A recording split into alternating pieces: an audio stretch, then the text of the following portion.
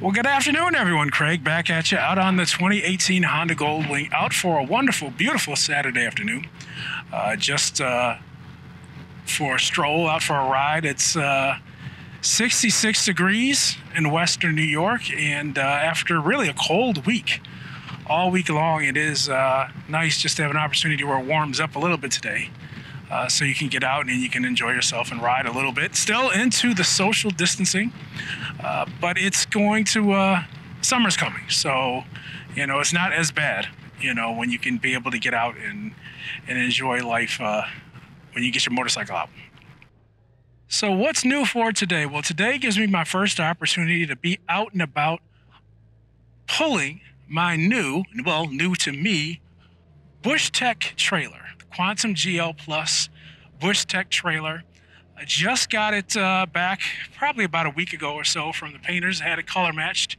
I did buy it, and it was in great shape.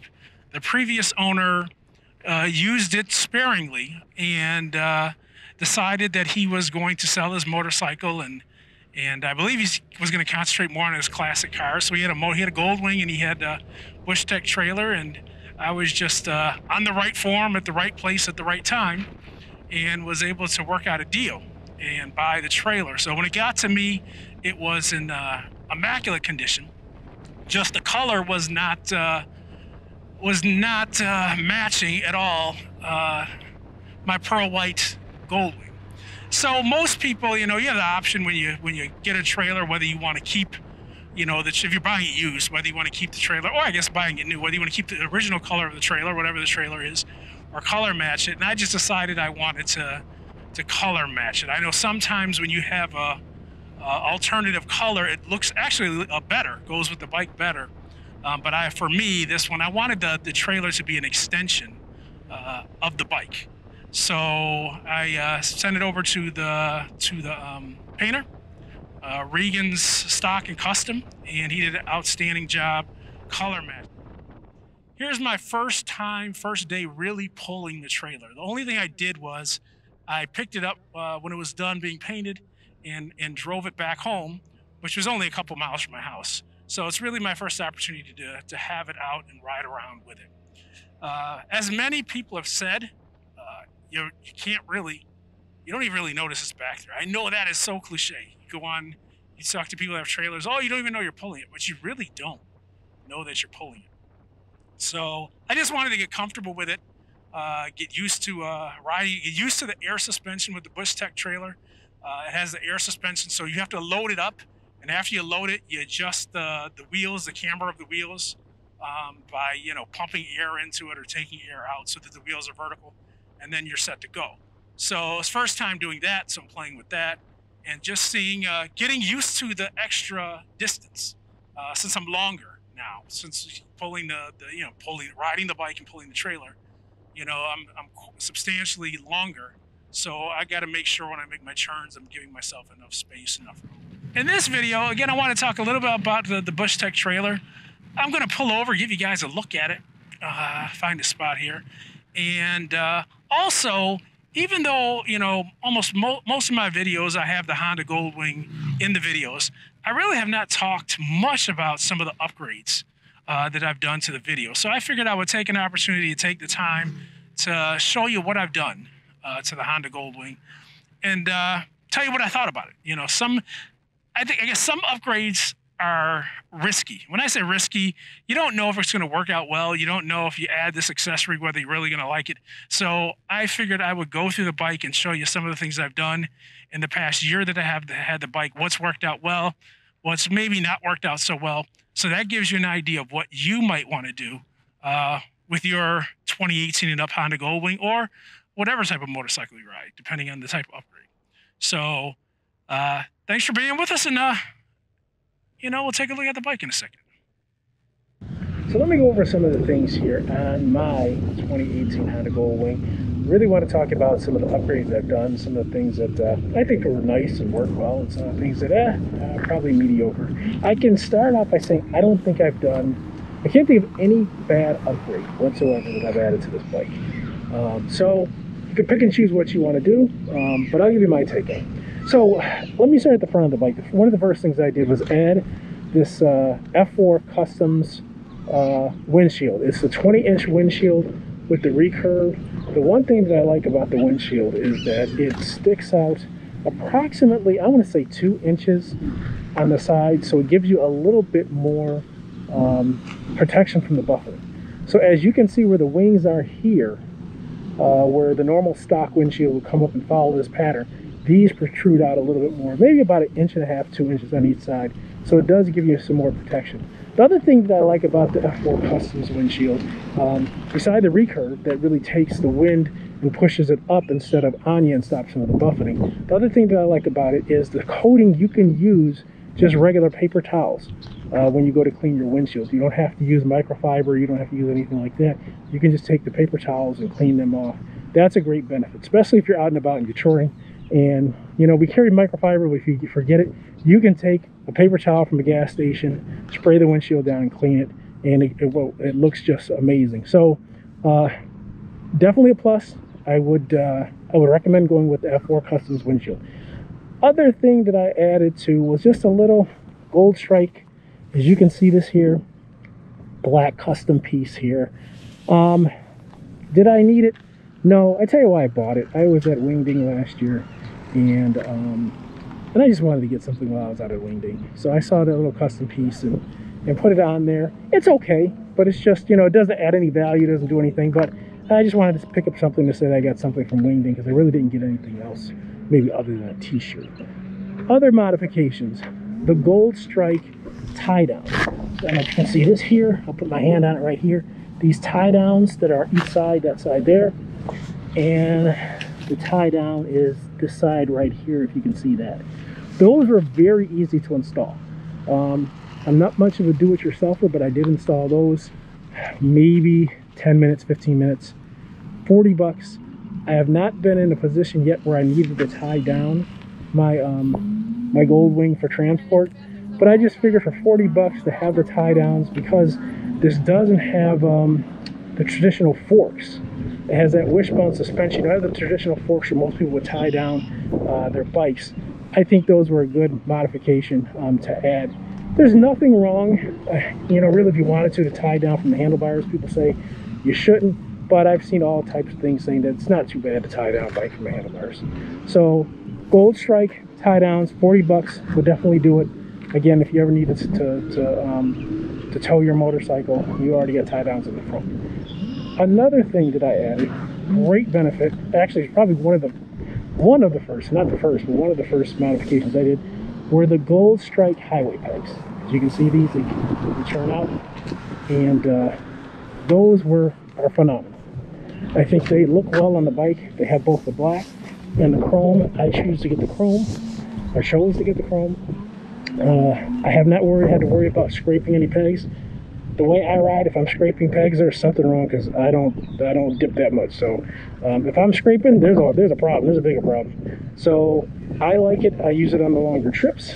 It worked out really well for the longer trips. So it's one of the things I would definitely recommend. If you're going to get highway pegs, I was looking at the Rivco, but I ended up with the gold strike. I like the gold strike. Another thing I like about the gold strike, while you're riding on it, it's very easy to kick them up and push and deploy them, push them down while you're going, so it's easy to get them when you need them.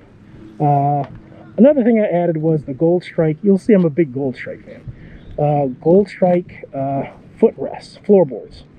These are nice. These are nice. They're a little bit more comfortable than your standard peg that comes on the Honda Goldwing. I'll show you the other side here, just so you can see it. I like these, and they're adjustable. Get the ones that are adjustable, which I think are a couple bucks more. They're adjustable. It just your foot's more comfortable instead of being on that little peg. You're on this thing right here. Again, I like that upgrade. So that's one thing I would get if you want to. But I like it. Over here, it's going to be kind of hard to see. I don't know if we can see them because I have the plate cover. I did install the Healy bars. So with my bike, I installed the Healy bars that come in. That particular version came in sport position and a tour position. I think when you buy the Healy bars now, it only comes in the one position, but the ones that I have bring the bars up and forward. And the reason that I needed that makes it more comfortable is I have very long arms. I have 36-inch arms, so I need that length when I'm riding. So Healy bars are a great thing for me. I bought them last year. Again, great purchase, great upgrade. Another thing I bought before, naturally, I had the trailer. I bought the lid locks. As you see on the end right here, the lid locks. What it is, I'll show you here. It's a way to secure your helmet, because the factory helmet holder, or whatever you want to call it, is horrible for this bike. So what this does is you put this through the D-rings, you slide this through the D-rings, you pop this in here, this holds in place, and then your helmet just hangs from the handlebar, but it's locked in place. I like the upgrade, great upgrade. I guess the only thing I wish I would have done, I only bought one. You can buy them in sets, so you can put it on either end. I just bought one because at the time it's only me riding. I figured it's only one helmet. Well, maybe it didn't need more than one helmet. So if I had it to do again, I just would have bought a matching set. So I had one on each side, and you can lock it on helmets on both sides, and it takes the same key to unlock it. That was a great investment. Again, I don't know how much it was, maybe 60 bucks, 70 bucks. Well, you'll see online. But a lid lock for this bike is great, gives you a place to hang your helmet, secure your helmet.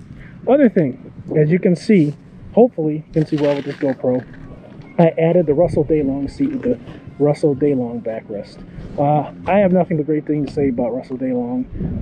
Fantastic product. It's not a cheap product. It's not inexpensive, I should say cheap. It's not an inexpensive product. It's a great product, and the only recommendation I would make is if you go with Russell Daylong, try to do it on the off season where you wouldn't be riding, no matter where you live, what you consider your off season, because they do have to take your original seat pan and form the seat from your original seat pan. So you're going to be without a seat for maybe a month or so, or a few weeks or a month or whatever it is it's going to take them to do it. So make sure when you have them, when you do that, that you don't send them your seat or set up so your seat's being sent to them in prime time riding season. Okay, let's see what other things that we've done. Other Gold Strike accessories. Maybe you can see them. I'm going to try to turn the lights on for you. So it's kind of hard to see during the day, but we added the tour blade. One of the things I wanted here was for visibility. I just think that the Honda Goldwing, the 2018 and up, does not have a lot of visibility in the back. So I added the tour blade here that also gives you your turning signals, so you can see that. Tour blade here, I think it's called the tour blade. And then there's a piece here also that illuminates on the back of the trunk. You can see that there. Down here, I've added, I don't even want to know what you call them. I don't know what you call them. They're lights. They're lights that go in the back by your license plate. So they also light up. They give the signal indicator. On the side, I added saddlebag lights. Hopefully you can see those. Those are down here. Added those so that you can see those again. What we're hoping for here is visibility. Most of the time, I'm not going to be riding, or I'm not going to have the trailer hooked up. So as the reason why I concentrate on the Goldwing, because that's what you're going to be seeing most of the time. The trailer, I don't anticipate I'm going to be one of these guys who rides full time with the trailer. I'll just take it when I need to go places. So that's why I wanted the visibility in the back. So also I added, which was actually not a little bad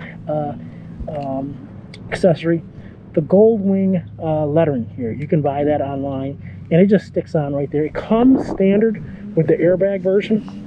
And I just liked how it looks, so I ordered it. I even think now for 2020, that's the chrome lettering. You can order the black lettering. I wish they had that when I ordered, because I would order the black lettering for the white and black bike. I think it would have stood out even more. So, giving you a good look at the trailer back here. Quantum GL Bushtec, again, color matched to the bike. And we'll take a look in that in a second. The other thing that I purchased, accessory, was the Goldwing bag that fits. It's molded, I guess, to the saddle to fit in these awkward line saddle bags. So I bought this. They come in a set. They're great. I've used them on a trip. They fit in here decently, if I can get it in right. They fit in here decently. With this one, I think I carry a rain cover for the seat and an air pump and some stuff I would need in the event that I had some trouble on the road. I carry in that one. But they come in a set. You can buy them for both for your saddlebags. I think they work decently. Let's look in the trunk. Oops, forgot something else. All right, so in the trunk, if we can see this here, I added the carpet. You can buy the wing stuff version of the carpet or whatever, or put any kind of padding down there. The carpet works well because it stops things from rolling around all over the place. So I like that. What do I have back here? Some F4 custom cleaner, bike cleaner, glass cleaner, my eyeglasses, gum, some microfiber towels. I did buy this pouch or organizer. Again, I think it's a good investment because you can put stuff in there, like I have wipes in there, some ear plugs if you need them, some little tools that I might need for the bike, some neoprene gloves. So anything you want to stuff in there, again, it just keeps it so it's not rolling around all over the place. Other thing I added, again, the gold strike stuff, zero stuff is fantastic. I added the armrest here, which were very easy to put on. So that way, if you have a passenger on the back seat, they have some place for their arms to rest naturally and not have them dangle. So that was a good upgrade. Let's get over to the trailer. Now the trailer, I don't really have much stuff in here yet because there's really not much to put in here. I have purchased spare tire, and I got that right from Bushtec. I figured if I have a flat in this thing, there's a couple ways you can go. You can buy these tires here from Bushtec. They have inner tubes. So I could have bought another tire and an inner tube and not the rim, and then just if I got a flat, try to change it on the side of the road. But I just figured I'll just buy a tire that's all set to go. So all I have to do is pop off the tire and put the new tire on. Also, what I purchased from Harbor Freight, which is a store I love, is just a little scissor jack. It's in there. I won't pull it out for you, but a little scissor jack. So again, if I have to jack up the trailer because I have a flat, I got a little scissor jack that I can jack it up to pull the tire off and put the other one on. The other thing that I have in here right now is just a cover, and I got the trailer. It came with a cover for the trailer, which is nice. So if I'm traveling somewhere at night, I can cover up the trailer. And just some tools. A pump for the air ride suspension. Even though this trailer has an automatic air compressor on it, so you can just push a button and it will change the adjustment, or change the air suspension on it. And then this one came with the garment bag. So when you're traveling, you can do the garment bag, or you can put that in there so you have more place to put your clothes, and it doesn't take up as much storage. And then, as you can see, it has the Bushtec cooler. Didn't do anything with the cooler yet. Didn't put any ice in it or anything like that. But again, I'm really kind of happy the way it came out. There's a couple things that I wanted to do this year in having this trailer. Unfortunately, it doesn't look like those things are going to work out the way that I wanted them to work out. I bought the trailer because I had two relatively big trips planned, Americade and to Wingding. As we know, Wingding has gotten canceled. Americade today is, what, May 15th? So Americade hasn't been canceled yet. It's still on for July. Just being a resident of New York State, I'm kind of pessimistic that that's going to happen. Pessimistic that that's going to happen only because of all the standards that the governor's put in place to make sure that that happens, or ensure that it'll open up. I just don't know if we're going to be able to meet those standards so that we can have an event that big. But if it does happen, I will be there. I'm looking forward to that. So that's kind of it. You know, my nickel cent tour of my Honda Goldwing. If I left some stuff out, if you have questions about anything, please feel free to leave them in the comments. I will try my best to answer them. One last thing, I'll talk about the Bushtec trailer. Naturally, when I got the Bushtec trailer, I had to buy a hitch and a wiring harness. I got that from Bushtec. I figured I might as well get that from them. It's made for their stuff. And I had my wiring harness hooked up by my dealer, and a hitch put on by my dealer, so, and that wasn't that, you know, wasn't that big of an issue. So again, thank you for watching. Any questions or anything that you need, feel free to reach out, and I'll try to answer them as best as I can. And I hope that everybody has had the opportunity to get out and have a great day. Take care, everybody.